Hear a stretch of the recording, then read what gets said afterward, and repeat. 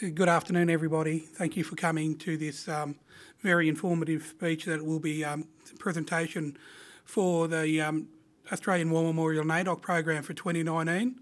I'm Michael Bell. I'm Indigenous Liaison Officer at the Australian War Memorial, and I'd like to welcome you all to my country, the traditional owners of this land of the Ngunnawal people, and I'm a Ngunnawal Gomeroi man. On behalf of my elders, I'd like to acknowledge the elders, past and present, and also any traditional countries and peoples that are represented here today. I'd like to pay my respects to your elders and also your continuing ongoing custodianship of your lands, your customs, your law. I'd like to pay my respects to those that have served, those that are still serving, and the families that have loved and supported those people from inception of Australian defence. Also, I'd like to thank and welcome Colonel Tim Rutherford, and thank him for his presentation. Tim has been working closely with the Cape communities, more specifically the Wujal Wujal community, where he's been adopted as a member of that community, which shows how important his work is for our community. And I've worked with Tim for about 18 months now, and we've showed him and shared him some information that we have at the Australian War Memorial about the people of the community up there. So we're working closely together with our communities at the Australian War Memorial, and Tim has encapsulated that in this talk, and it's a very informative talk, and we hope you learn. But on behalf of the Ngunnawal people, thank you. And I also like to acknowledge that the Australian War Memorial, in recognising our protocol, is paying cultural respects to the Ngunnawal people and also to Aboriginal protocol and processes throughout Australia. Enjoy the talk, enjoy the speech, and there'll be time for questions afterwards. And Tim is very engaging. I'd like to welcome to the stage Colonel Tim Rutherford.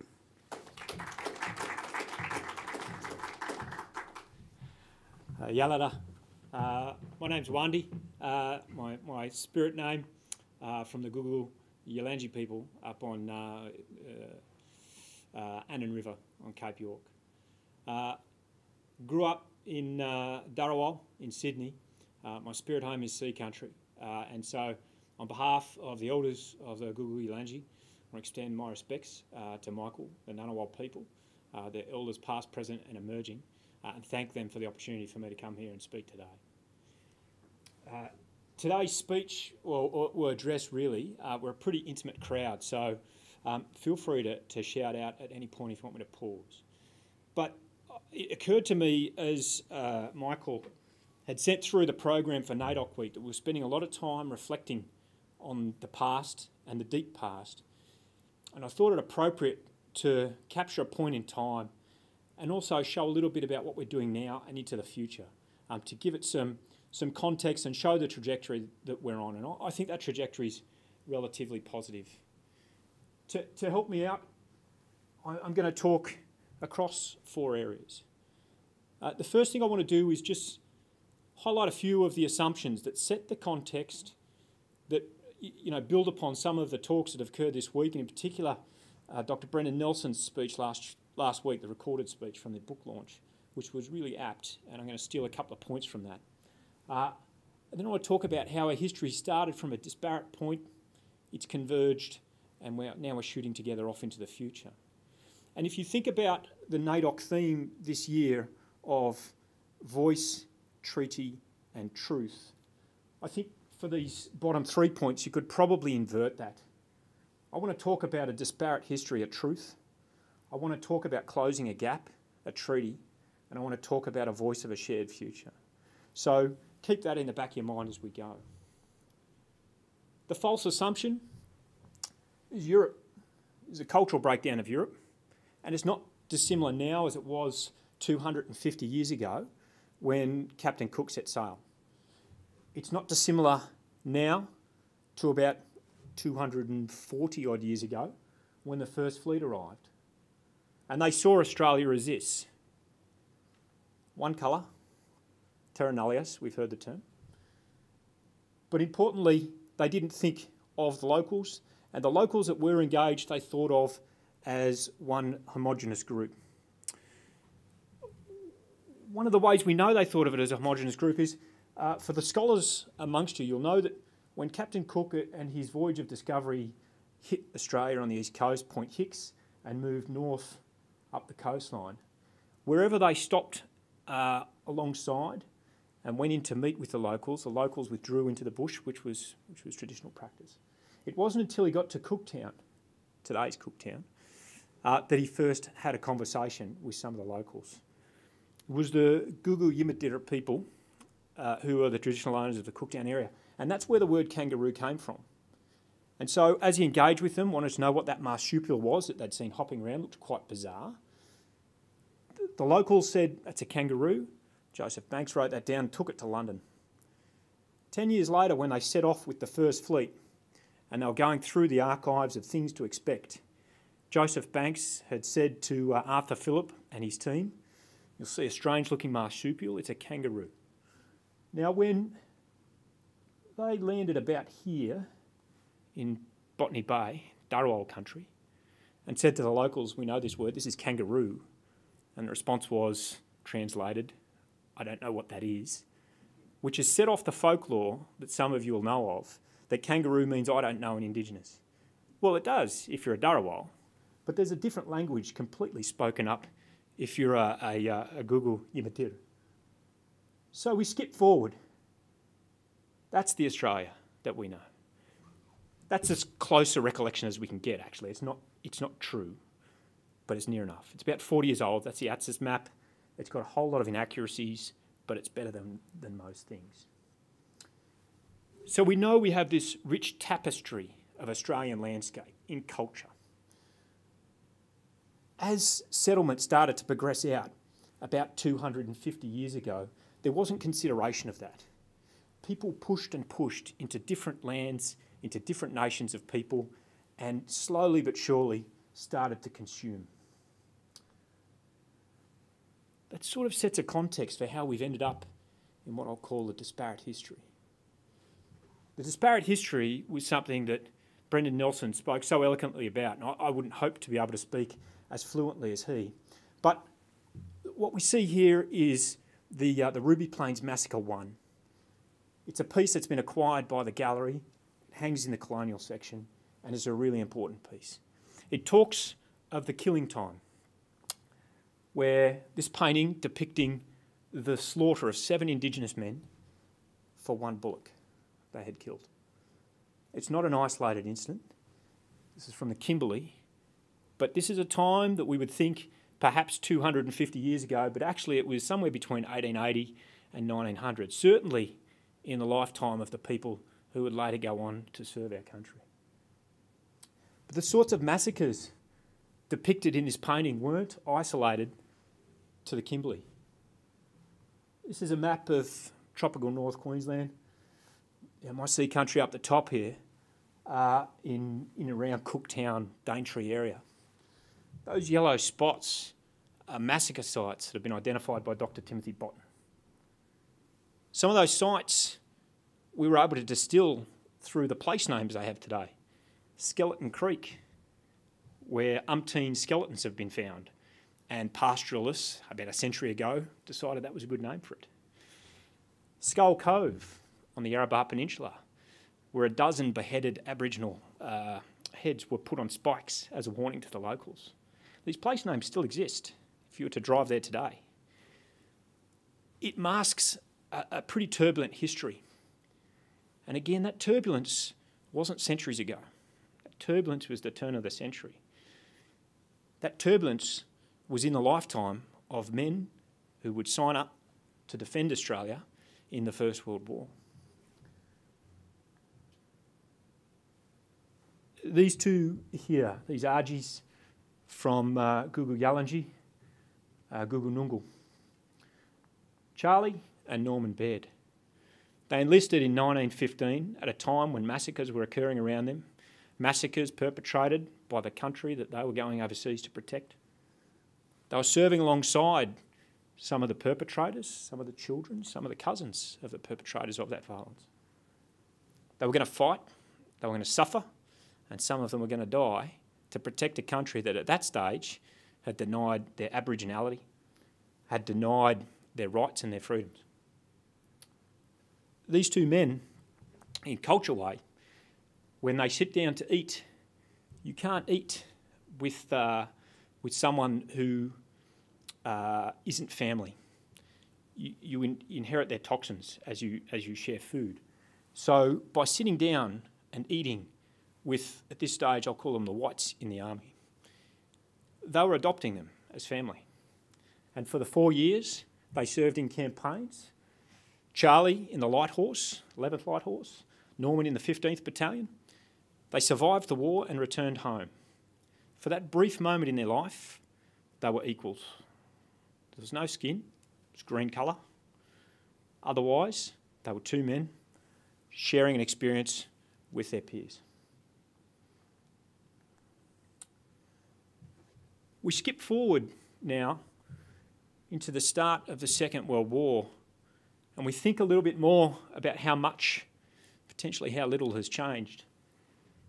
The map here shows the Japanese advance through the Southwest Pacific. This line of defences shows where Australia was prepared to fight them off. You'll see this little speck just north of that line, south of Papua New Guinea, the Torres Strait. Worst case, we were going to let the Torres Strait go, and from a strategic point of view, it makes sense. It's a large moat, and that's pretty useful when you're trying to defend big things. But in history, in society, not a whole lot had changed for our Indigenous men and women.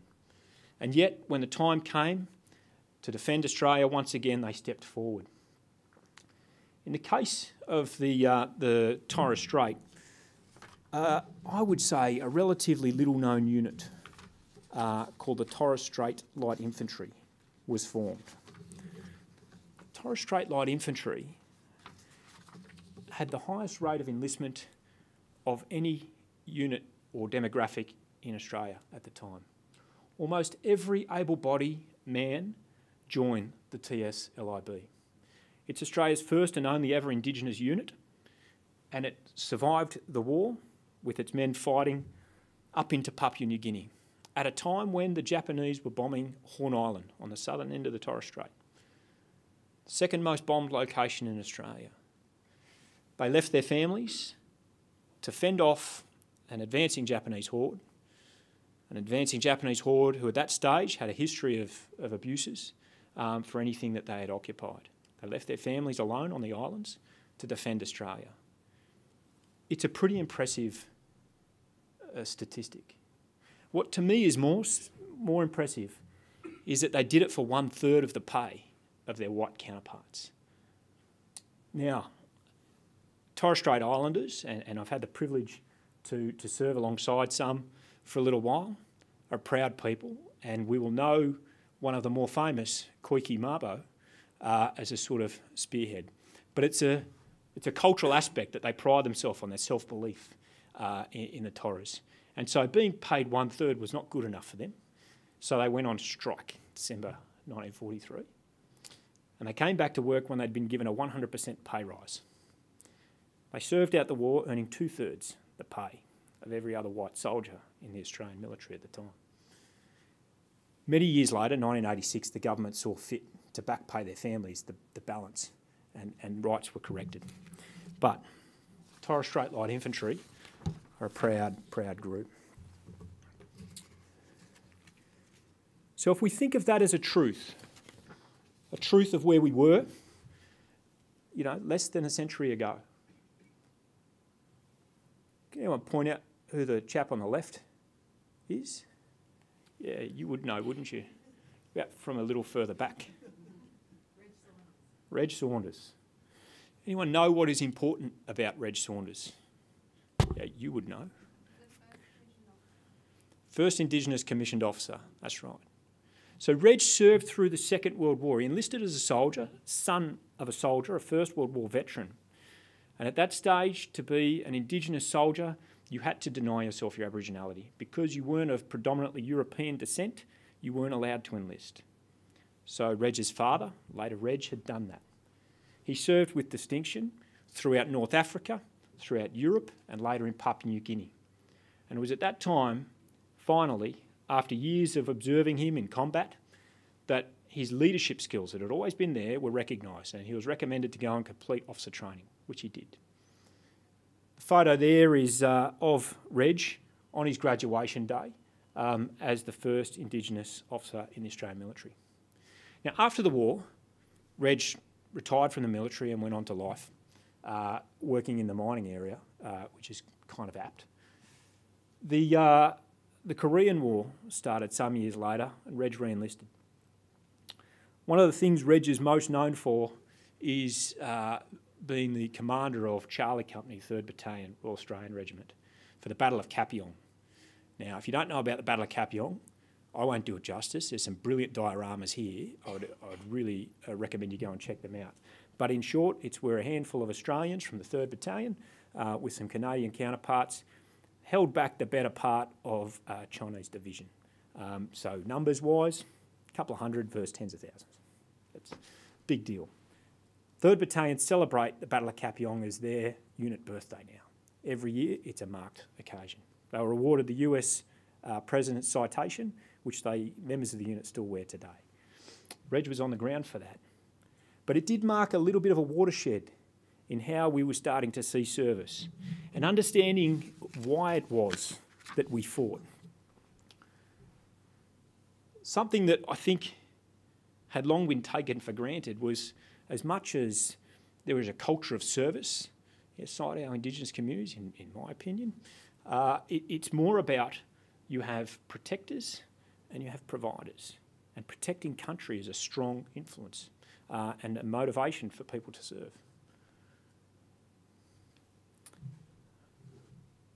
As we transitioned from the Korean War and the Vietnam War, we started to think a little bit more about how we operate in small villages. How do we influence? How do we understand country enough to be able to defend? And if we're understanding overseas, maybe we can understand it here. Man in the top right, Smokey, I've got to give it to you. Major General Mike Jeffries, former Governor-General of Australia. At this stage, and you know, spare me, I couldn't find a photo of him from 1977, but General Jeffries was what we would call in Yalanji the crocodile story. Crocodile story is where the head goes, tail's going to follow. You lead. And this is what he's done. Other than his Vietnam service, and he was the commander of the SAS, he'd also served for many years in Papua New Guinea, working and leading the Papua New Guinean infantry. The threats to Australia at this point, we're all talking about communism and how it was coming down. We had to think about how we may defend the country.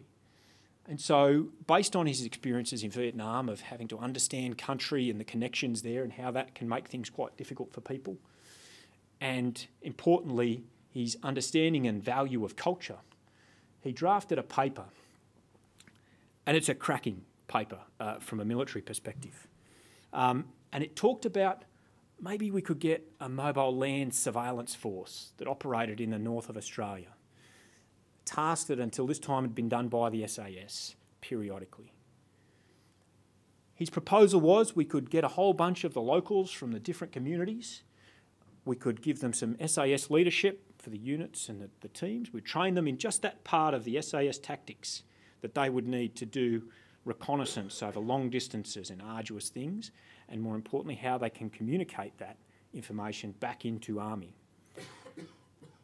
And so that was the birth of what became the Regional Force Surveillance Units. Now, he had proposed 7, we ended up with 3. These units still exist.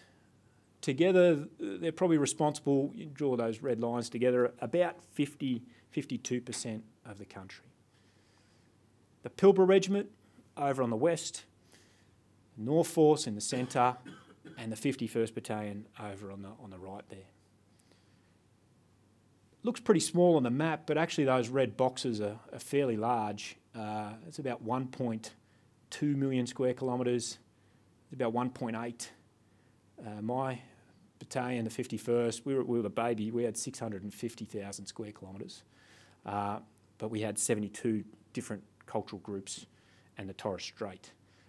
So not the easiest to navigate. But it was General Jeffries and his ideas that stimulated this. The crocodile story change takes time and it needed to be led. And in my opinion, the leadership of Indigenous service in Army for the next 20 or 25 years was through the RFSUs. There were trickles of others that would go into mainstream Army, Navy and Air Force, and I don't neglect the other services, but I can't profess to be an authority. But it was the RFSUs that led for the next 20 or so years. But as with everything, over time, we sometimes lose sight of what was the original idea, and things can have a trajectory that sort of dampens off. Similar thing had happened with the RFSUs. They have all of this space, all of this potential, and yet a handful of years ago when I first came to be working with them, they were mostly focused on the capital cities. Believe it or not, Perth, Darwin and Cairns. And that's where the centres of the unit were. There's not a huge Indigenous population in those areas. So we then had to think about things differently. The point I'd make about these areas as we talk closing the gap, and I am going to talk closing the gap more generally now for a second, is statistically there are 3% of Australians that would identify as ATSI, Aboriginal or Torres Strait Islander. Of those 65% of them lie inside of the RFSU areas combined. Those 65%, 11% of those living in very remote communities speak a language other than English as their primary. More than 50% of them will be unemployed. 20% of ATSI women will have experienced physical or sexual violence in the last year. 300% more likely to have experienced sexual violence than other women. 50% aged between 15 and 65 have some form of disability. 28% of all adult and 48% of all juvenile incarcerated. And a life expectancy less than 10 years of anyone born outside of that area. So we talk closing the gap and the context. The disadvantage is greatest in these areas. The opportunities that Army had at this point had been concentrated into the areas perhaps not where that need was greatest. A revival happened a couple of years ago. There were a handful of people who had started to see the world in a similar way to General Jeffreys. And if I was to put my lens on it, I actually think it was a lot to do with our service in East Timor, a lot to do with our service in Iraq, a lot to do with our service in Afghanistan that allowed us to start seeing that cultural break a bit differently and to realise that there is a whole lot of value here. We just need to tap it from a military perspective. And it's getting the narrative right. We weren't tapping it to say, come and join Army and do good Army things. That narrative doesn't work. It has to be something that's intrinsic, something that would have stimulated, RG's Charlie and Norman to have joined 100 years earlier in the midst of all of that violence that was happening around the regions. And it's the love of country. It's protecting country. And that's what the narrative became. And the first part of understanding has to be open, inquisitive, and realising the value of the communication you're having. So this pivot started to occur within the RFSUs. We started to take great pride in the storytelling through art. We started to take great pride in being involved in ceremony. We started to take great pride in meeting all of the different cultures that we were exposed to and understanding and rebuilding trust.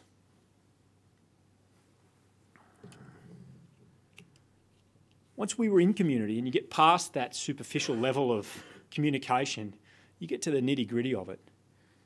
And these communities, mental health is a big deal. A lot of them are violent and spirituality runs quite strong.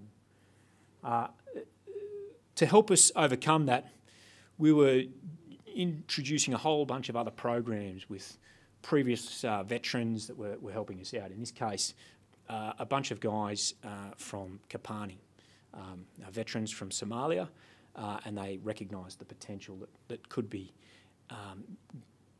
fostered out in community. Part of that is empowerment. Part of that is They're violent places. Allow them an outlet and don't be turned off by that. And so they were set challenges like this.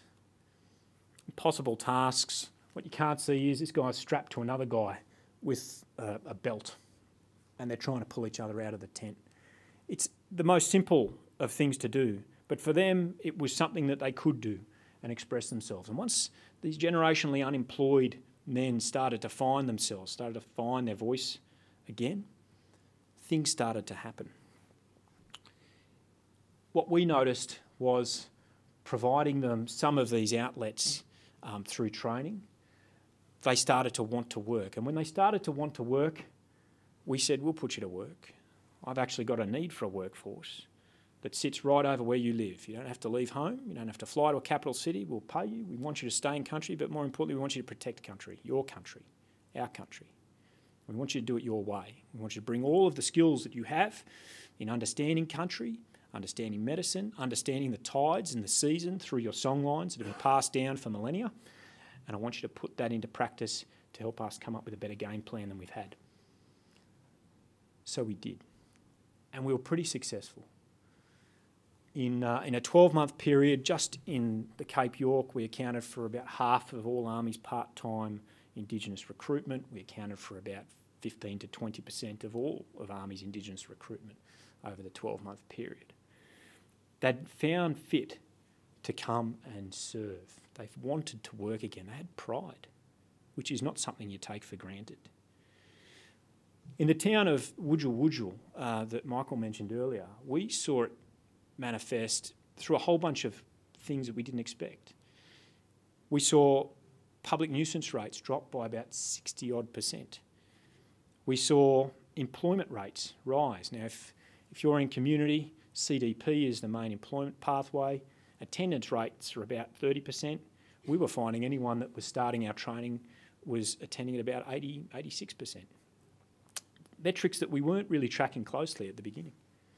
The most important one for me, and the one I'm most proud of, is that in Wujal Wujal, which had been at that stage one of the top 10 domestic violence communities in the country, a community where not 18 months before there'd been some quite terrible incidents of domestic violence where a lady was killed brutally at the hands of a man on the street.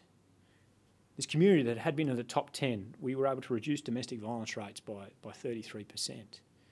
Now, the 33% is 33% less women being hurt. More importantly, to me, it starts to speak to the roles that the men and women are seeing, the pride, the respect and the responsibility that comes with that. Brings me to this picture. In along the way, when we were doing this recruitment, we came across this cohort of men. Now, there are some movers and shakers in community here. There's Neil, there's Clayton. These are the descendants of Charlie and Norman from the First World War. They don't look much like Charlie and Norman. There's a century of a whole bunch of issues that we've just sort of talked about, disadvantage that's manifest in different ways that's come along here. But they're movers and shakers in community. Where they go, 10 kids will follow them. Neil is illiterate and he had quite a history with domestic violence and other things, substance abuse. But he understood the opportunity that was being provided. He wanted to work. He didn't want to be in a cycle of disadvantage. So Neil started going to the library. He didn't go to the library because he can read. He went to the library because 10 kids would follow him wherever he went. And he saw his job now as a role model, protecting country. Protecting country doesn't mean you need to have a rifle in your hand. Protecting country means sometimes helping give a leg up to the next generation. So Neil would go to the library every afternoon and sit there. And when all the kids trundled in and followed him, the librarian would grab them all by the ear, put a book in front of them, make them read. Kids started reading. This has never happened in Wujal Wujal. The impressive part for me was the day that Neil couldn't make it to the library because he was off doing some work with us. And he'd made a roster of people to go and take his place so the kids never felt like it was up to them, that they would be mentored through this process of education. it was transformational. Clayton, young fella down the front here, descended from Norman on the picture. As we started to move through the training, these guys got good. It wasn't a free pass.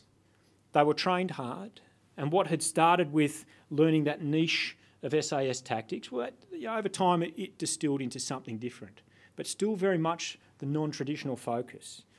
These men and women were being placed on border protection missions against mission profiles that I wouldn't have accepted as a boss in Afghanistan 2 years ago from a US Special Forces unit.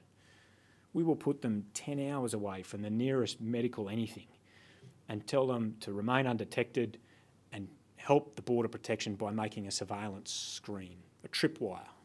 If anything comes across your tripwire, your camera, you radio it through, the Navy will go pick them up. And they do that. They do it with more pride than I've ever seen. But it's a hard gig. It means that you have to spend 2 weeks. I've had them out there during cyclones. I'd had them out there during the heat of summer and the monsoons, and believe it or not, the colds of winter. And they'll lay on their bellies, not move, and remain undetected for all that time. It's a really serious job, and it's deserved of respect, and it's the respect that they have inside of the military for a job that not many people can do. As this progressed on, it started to go full circle. Charlie, Norman, Neil, Clayton, fresh shaven, square of jaw. We had invited them into our family, Army family, Greenskin, a year before. And through working and understanding them and spending time in community with our families, which we do and we continue to do, they opened the door to us. And you see myself, one of my officers, Josh Mickle, there the day that we were painted by community and given our names. That was full circle. We had closed a gap in this small part of the country. We invited them into our family, and here we were a year later, them inviting us into theirs. It's quite a thing for a commanding officer of a unit that spans 72 nations over 650,000 square kilometres, that's doing real-time border operations, in a fairly sensitive environment, to sit on a rock and have one of your newest members in the unit be the superior and paint me. And now I commence my journey of learning language, learning culture, learning law, learning medicine, learning more things than I can remember, and my nanny Murray keeps beating me around the ears for it. We've come a long way. Which brings us to we've come from a disparate future. We've had treaty. The voice now is us. And I say us meaning Army. Culture-wise, sea country, every story, sea country story, is going to involve like a fish or some sort of, aquatic animal. Stingray story is the one that comes to mind here. And the stingray story is the tail protects the head. It's the barb. Now, if the stingray is Indigenous culture, then it's those few that have been exposed to it, such as myself, such as Major Josh, such as the 51st and the people who've served in the units. It's our job to be the voice, to protect culture by fending off untruths when we see it, by accepting truths when we see them, but also advocating and breaking down some of those cultural barriers. And that's occurring, and that's part of the reason that, I go out of my way to try and make myself available for anything that Michael asked me to do, or certainly community asked me to do, and fly back there as often as I can, so that we keep in touch, so that we can protect culture, preserve it as we go forward. Fortunately for me, Army senior leadership and Defence's senior leadership are very much supportive of the approach. And that approach has been pretty well received recently, and they've made some great strides. There are a bunch of tailored pathways now that help in. They're not tailored pathways because we've lowered a standard. They're tailored pathways because we recognise that people have different learning modalities, and sometimes, if communication is about the audience, you have to take the audience's perspective and modality on board. And so maybe if you've grown up in a remote community, sitting through a classroom that you've never done in your life for weeks on end, which you've never done in your life, is not the best way to learn. But we could sit outside, we could have a yarn, we can be tactile, and we'll start to take on the knowledge that way. Defence has got that. The Defence Indigenous Development Program, Army Indigenous Development Program, and they're starting to pay dividend. The dividend is, I think we're in front of the national target right now for employment. There's people here who will correct me, but national target is about 2.7, we're at about 2.8% of service. 3.1. We're at 3.1. Army. Giddy up, Army. We're at 3.1%. And we're on track to be 5% inside of the next 2 or 3 years. Now, it doesn't sound like much, but if we've got 3% of the nation identifying, then we're proportional. And that's what diversity is about. It's just giving everyone an equal share to be at the table so that we can get the collective wisdom of our perspective. We're on the path, and it's a positive path. So I'm going to put the video on now, and it sort of wraps up a bit of what I'm saying. And the voice you're going to hear is Clayton talking about his journey. He's singing out to his peers. I know plenty of tracks up in where I come from. Yeah, I just don't get lost at bush. Yeah. I know which fruit and which animals I can feed off, and I can live off the land.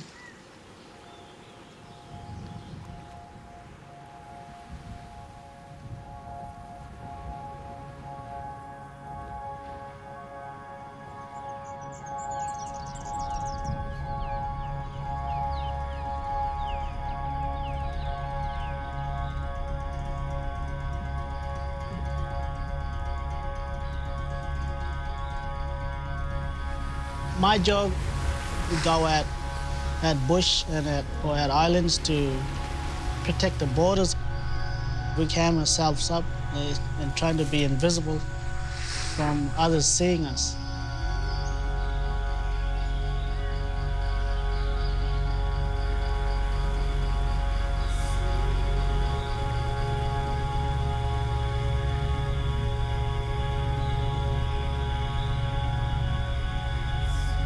When it first started, it was with two brothers, Norman and Charlie Baird. They had actually enlisted. So 5 generations later, we followed in their footsteps. And I guess for us, it was reconnecting with their songline with 51st Battalion. Why I joined the Army is I saw my 2 great-grandfathers fought in World War I. I look like really good role model. Just wanted them to see me like in the green. When the other kids see him, the kids rush up to him and cuddle him. When I look at that, it makes me happier.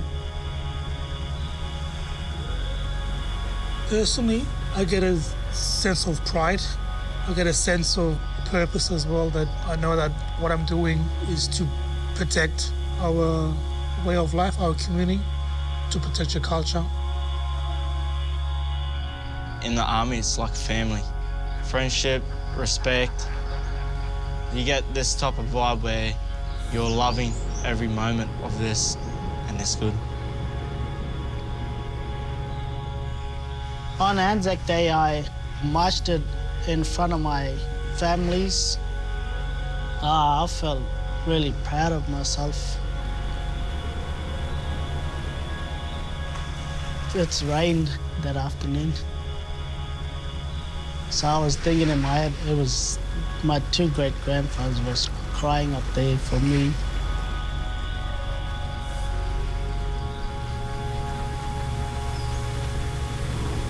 All the young men and women wants to join. If I can do it, you can do it.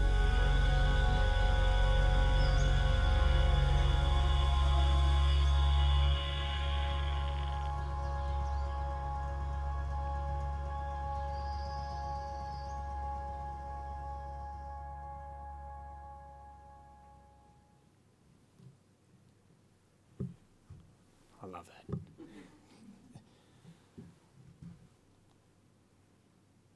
We've come a long way. We're not done, by any stretch, and there's still more to learn, and we don't take the lessons we've learnt for granted, nor do we take the privilege that we have for granted. But to me, the trajectory is positive, and it's sometimes useful for us to remember that.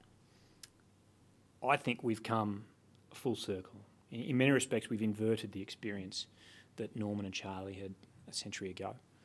And now, with their descendants, Neil, Clayton, I think we're on a pretty good footing of immersing ourselves in culture, bringing that strength into what it is that we do, and in the margins, being the tail of the stingray and helping to defeat untruths, promote truth. So we're the voice. I'll leave it there. I'm open to any questions people may have, stories you might want to share as well.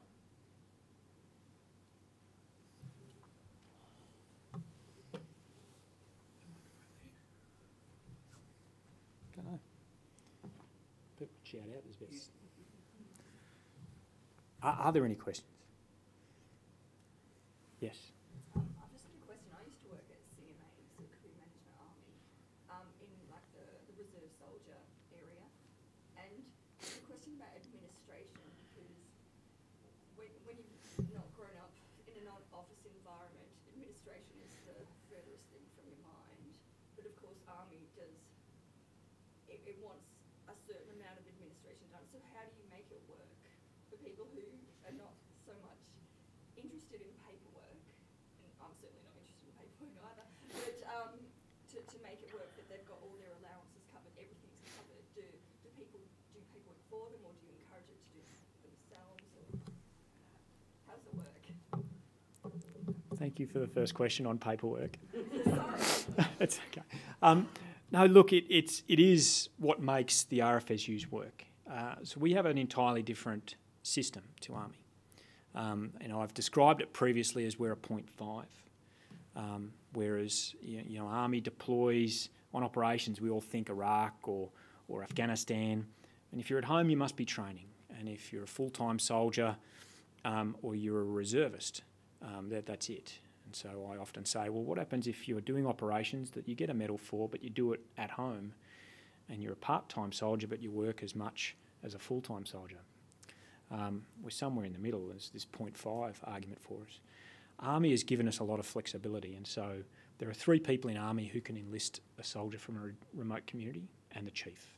And that's the unit bosses. If I was away, it would have to be one of the other unit bosses to do that.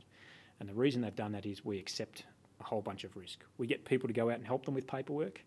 It's pretty hard when you've got to still do the identity checks on teams of people who don't have a driver's licence, who've got 3 different names, profess to being from one region but come from another, all of these sorts of things. So that's when our team of support staff have to come in, be indoctrinated very quickly to suspend judgment, to think with an open mind and just make it work. And so I've had my teams rock around to grannies' houses in Arakoon at night. That's not a place you want to be, saying, hey, what happened to Marriott today, and just let her go. And just be comfortable with letting her go. I'd never do this in Sydney, and I wouldn't do it in Brisbane or Melbourne, but you know what, in Arakoon, you communicate to the audience, and that's how they behave. So we have different administrative procedures, and we've got a staff that are willing to do things differently to make it work, and they do. Yes? Thank you so much for your presentation. It's a very informative, better understanding in that ambition to close the gap. Following on from that question, and as we seek to bring participation of our Aboriginal and Torres Strait Islander brothers and sisters into general service outside of the regiments that you spoke about, where there isn't the support that you spoke about, where we now are understanding strong connection to country, and sometimes our processes and our systems and our leave provisions don't allow for that. How can we do that better as a broader military in the participation of Aboriginal and Torres Strait Islander in the mainstream part, if that's the right terminology to use, of defence? Oh, that's a really good and complicated question. I think when we talk about, you can't cram understanding any more than you can cram fitness, any more than you can cram wisdom It's just something that you have to practice, and you get better at. You get fitter, read more books, hopefully you get wiser, and understanding, you're open, you're receptive, and over time you'll understand better. And I guess my purpose here is at this point in our trajectory, we understand much better than we did a century ago, and I would hope a lot faster than a century, but we will understand more tomorrow and more the day after. The crocodile story, well, the tail is following the head, and the head is surging ahead, and so the tail is behind us. So the broader army is going to reap the benefit of that. If it were up to me, I think we've done a lot of good things. I think we've started to look more nuanced about how we engage with cultures. I think there's a lot of nuance to go. I think, you know, with the best of intentions, we're still tripping over ourselves and we can sometimes cause offence. Suggesting that we do a smoking ceremony and a smoking ceremony is good for all colours. It kind of ignores the diversity of the ATSIS map back at the start. A smoking ceremony is relevant for the country you're in, maybe not as relevant in other countries. You need to be careful with that. But, you know, we've certainly taken great strides in that. A caveat, so in my mind, utopia is we've got rid of bagpipes in marching bands and we've replaced them with a didgeridoo and figured out a way that that guy can breathe and walk at the same time. And also we've started to incorporate a bit more culture into our customs and traditions. Crocodile story, again, we've just introduced spears into drill and ceremonial inside the RFSG, the 3 RFS units. So, you know, we're now starting to see ourselves more as Australia and less of a European background. Now, we don't want to ignore all of the cultures. There are some good ones there too. So it's a process of time, but we'll be better tomorrow. We'll be better a day after. Does that answer? I feel as though a lot of our challenges are completely through a lack of understanding. And with your immersion in the communities, that understanding, as you've spoken about, has come full circle. I guess part of my challenge in the work that I do is bringing that awareness to the broader part of Navy when they have a whole bunch of other things that are important. So how do you make that priority? And I think your assessment of you can't cram is important. You know, as a nation, we can't cram this stuff. We actually have to have time to reflect and to understand and ask the questions and be curious. But how do we encourage people to do that? Slowly, immersively. There's a good argument between symbolism and substance when we make change, and this was one of my great criticisms of the first reconciliation action plan that we did in defence, and it was all about symbolism. We're going to put flags in front of every building, and you know we're going to produce a magazine. And I thought at the time, and I reflect now pretty naively, that's not actually doing anything. We haven't improved the life of one person. But my naivety was we're actually acclimatising people to that, giving space and allowing it to happen. And it's much stronger if those connections can be made over time than forced upon someone. That's one of those change management principles. So symbolism helps, I think, in starting to break down some of the paradigms, and then you have to follow through. Navy's got a huge tradition in the Torres, in sea country. Heaps of islanders, want to join, and I know elsewhere in the Gulf country, Navy's presence is very strong. Bungary dance troupe, massive. You know, I wish we had one of those in Army. I've got the Sarpai dancers from the Torres, but you know they're pretty expensive. It's about $50 grand a week. Fly them in from islands and stuff. It takes time. Are there any other questions? Yeah. One of the writers in the video, they mentioned that the knowledge of like foods, etc. With that sort of specialised knowledge, do they require less resupply of food, or can they be deployed for longer in operations than would be the same commodity use forces? They can, but we still don't want them to. They are especially good at some of those key survival things of, in particular, less about food and more about I know what the weather's going to do. When this happens, I've got to go find somewhere to shelter because it's about to hammer rain or the wind's going to kick right off. What we're trying to do with some of their knowledge of land and country is when we have survival, you teach survival as a general skill, how we can all make a fire and make a shelter and stuff, and then you sort of go into advanced survival, which is, you know, how do you trap food, and then you go into regionally advanced survival, which is, yeah, okay, fish are everywhere, but actually if you're in this part of the country, you need to be fishing exactly like this if you want to get anything. So we try and capture those lessons and bring them down. Patrol makeup's usually about 50-50, and so I can't underwrite a patrol based on 50% all of the risk, but I can mitigate it. And we have had people stuck on islands for about a week longer than I would have liked because the cyclone came, 3 helicopters broke, and I couldn't get the ships out because of the sea state. But those guys were pretty good then. Everyone was looking to them like Yoda. Yeah. All right. Hope that answers. All right. Well, hey, thank you very much for the opportunity. Thanks for taking time out of your day. I know everyone's pretty busy. I know the weather's miserable outside. If you do have a couple of extra minutes, I'd encourage you, really, walk around some of the collection here.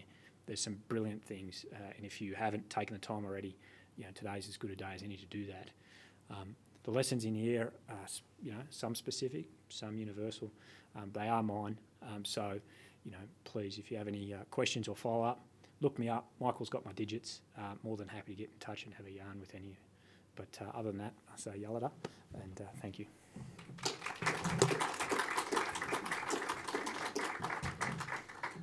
Thank you, Colonel Rutherford, for that. So on behalf of the War Memorial, Colonel, I'd like to thank you for coming to make that presentation, and it's very enlightening and a very different aspect and of the history that you and knowledge that you've shared with us today. So thank you very much.